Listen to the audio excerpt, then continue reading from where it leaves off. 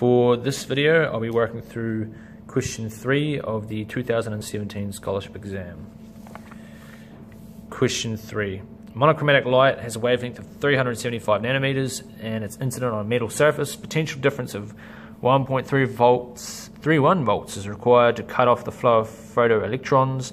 Calculate the work function of the metal. So we're going to need HF is equal to the work function phi plus the kinetic energy. What else are we going to need? We're going to need V equals F lambda. And the voltage is equal to joules per coulomb, so it's going to be change in energy. I'll just put change to separate it from our electric field over Q. In other words, energy, which is a scalar product, is equal to the voltage times the charge. What else are we going to need? So we were given the wavelength, so we'll rearrange this and chuck that in for F. In other words, H V over lambda, because F equals V over lambda, minus the kinetic energy, which is going to be this.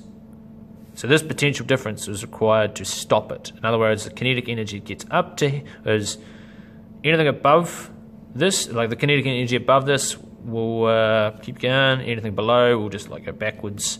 But here, the kinetic energy must be equal to this because it just stops it.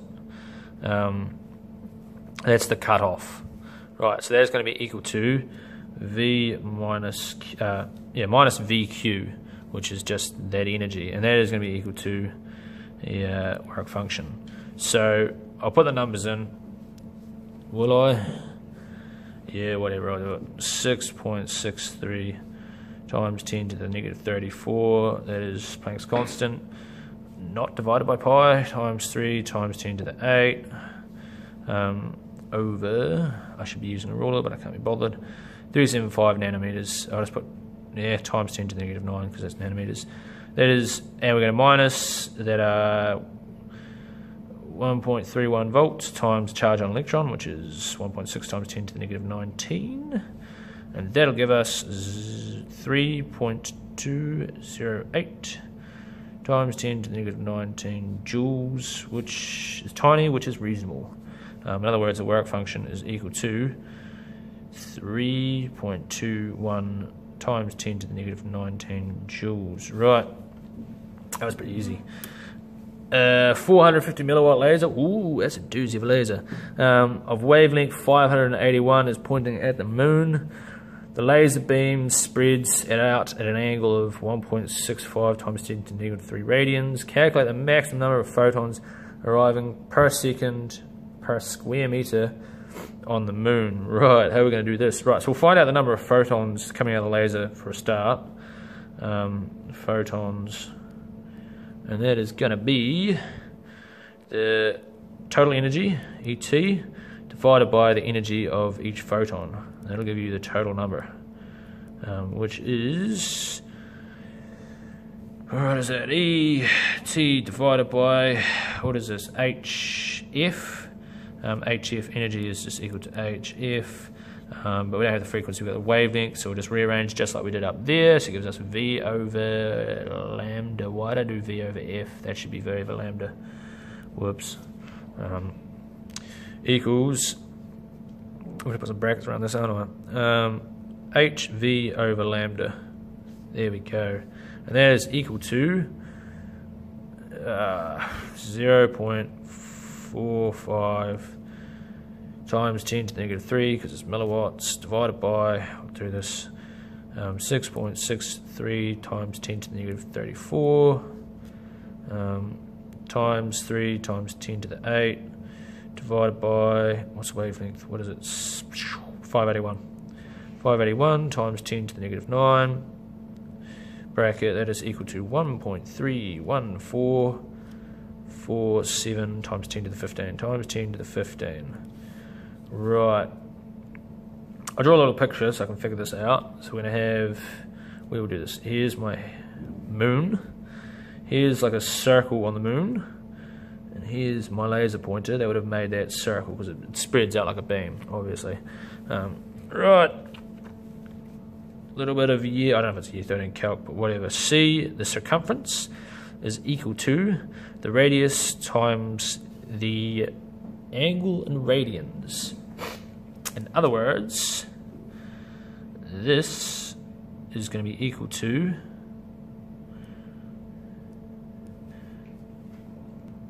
the diameter of this wee circle here. And I'll tell you why that's true. This angle here, what is this? Theta? If this was 2 pi, this would wrap all the way around in a circle. If it's pi, this would be half a circle. So this would go all around. That's a terrible half circle. Half circle. If it's less than pi, because pi is just 3.14, and it's still a radian. So if this is just in radians, this will give us that distance from here to here. And that's a neat thing about using radians. It's literally just a ratio between the circumference and the diameter, or the radius if you times by 2. So this will give us that diameter. In other words, okay, we'll leave this here because I want to do this kind of algebraically as possible. So the area of this circle, area is equal to pi squared, which is equal to, so this radius is going to be half this diameter, which means I'm going to substitute this in. So it's going to be equal to pi, bear with me now, this is that there, so I'm going to put this here in theta, but divided by 2, because that'll give us the radius of this wee circle that's on the moon, squared, and that is going to give me, well, if you plug these numbers in, r is just the distance from where you're pointing it to the moon, so that is going to be, I'll put the numbers here, 3.8 times 10 to the 8 times the angle, which is 1.65 times 10 to the negative 3 divided by 2 squared gives me 3.087 times 10 to the 11 times 10 to the 11. I'll try and keep that out of the markers panel. Right, so photons is equal to the number divided by the area. So it's photons per, this is per square meter is per, so how many, divided by square meter, which is area. That'll give you per square meter. So it's just going to give you that number divided by that number, which will give you 4,243 photons, right, which is equal to 4240 photons. This is a bit different from the answers. It's just because my rounding wasn't the best, or it was probably better. I'm not even sure. Right, a photon of frequency and wavelength, frequency f1 and wavelength lambda 1 is scattered by a stationary electron. The photon has a momentum given by the de Broglie relationship of h over lambda 1. Due to the interaction of photon frequency f2 and a wavelength lambda 2 results, it travels in the opposite direction to the initial photon, and the electron gains an energy of 4 kilo electron volts, which is sort of a weird energy, with velocity v in the same direction as the incident photon. Calculate the value lambda 1, and the effects of special relativity can be assumed to be negligible, otherwise I wouldn't have a hope in hell of solving this. Oh, it probably would, but it took me a long time. Right, so you're going to use literally the same tricks as you used for question 2, substituting energy in for momentum, which you'll find is a very useful trick a lot of the time for scholarship physics, never in regular one, regular level 3 or 2. So again, initial momentum is going to be equal to the final momentum. The initial energy is going to be equal to the final energy, because they're like electrons and photons, you don't really lose energy. I'll chuck some stuff on the side. Wavelength is equal to the speed, so we're going to use c now because it's the speed of light divided by the wavelength. I should probably use that over on the previous page, but whatever. And because we've got this whole h over lambda, I'm going to just write this here. 1 over lambda is equal to f over c, just because I can see that there. We're probably going to have to substitute stuff in, because we're going to try and find, what are we going to try and find? We're probably going to end up using this whole hf, so it might be good to have that. Right. inertial momentum. The only thing that had momentum to begin with was that little photon. So he is the only momentum, and now the final momentum, the electron has momentum, mass times velocity, plus, no, hold on, wait. So this was going to the left, well, no, we'll make him go to the right. This is going to go to the right, and the other photon the other way. So we're going to minus that momentum, because the momentum was going the other way, so it's going to be h over lambda 2, because this was the second photon. And what else do we have? So that is the momentum sort of way to do it. And I'll just rearrange for this stuff up here, because it's probably going to be a bit easier. In fact, I'll just leave that. We'll continue. So now we're going to have the energy. So energy is just E equals HF. Check that up here. E equals HF. You'll learn that in atomic physics. So we're going to have the initial energy is just HF1. So this is the energy of the electron to begin with. The first, not the electron, the first photon. It just had, there's the only energy it had, and that's the only energy of the system. And that is equal to the energy of the rest of the stuff. So that is equal to, I would put half mv squared for the electron, but it's given it to us as a number, so it's just a whole lot easier to write energy of the electron plus, because energy is a scalar quantity and you cannot have negative energy, the energy of the outgoing photon, which is HF2. There we go. Right, I want to solve for lambda 1. So what I'm going to do is I'm going to rearrange this here for F2, substitute that in to this momentum formula, similar to what we did, well, kind of the opposite to what we did in question 2. And then we should have an expression for F1, we can find lambda 1, so we'll do that now. But what I'll do, yeah, we'll rearrange this here for F2. So that is equal to HF1 minus energy of the electron, and we'll divide this by H, because we're going to get left with, that's not very often, I don't use that division symbol very often, F2. And now I want to substitute this into there, but now we've got a problem, because this here is all lambdas. So I'm going to just rewrite this in terms of frequencies. So H F1 over C, because I'm using this thing here, is equal to m little e b velocity, mass electron, velocity electron, minus again HF2 over C. And now we are going to rewrite, we're going to substitute this into there. So now we're going to get left with, what do we do, HF1 minus, I'm going to move this here over the other side, the energy of the electron is equal to, what is that going to be equal to? Wait, I've made a mistake. I need to substitute this energy into this momentum formula.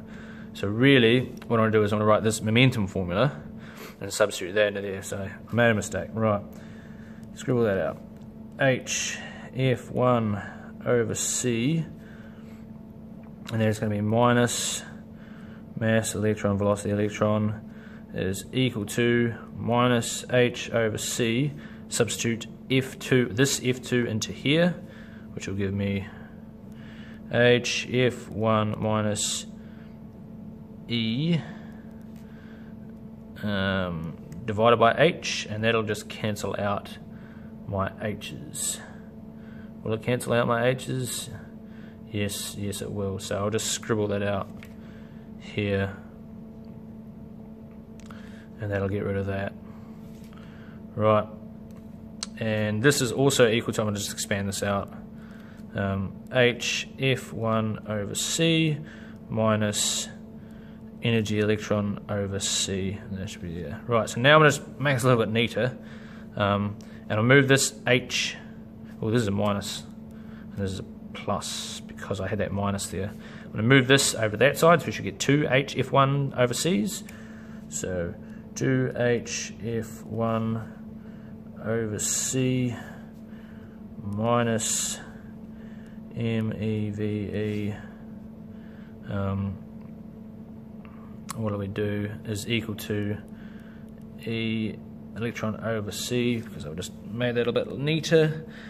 You can rearrange this to show that 1 over lambda 1, I'll leave that up to you, is equal to 1 over 2H, because I'm running out of space, MEVE plus energy electron divided by Planck's constant is equal to, if you substitute all the numbers, because we have all the numbers. Just a quick side note, this energy here, E, the electron, is equal to, because this is an electron volts, it's QV.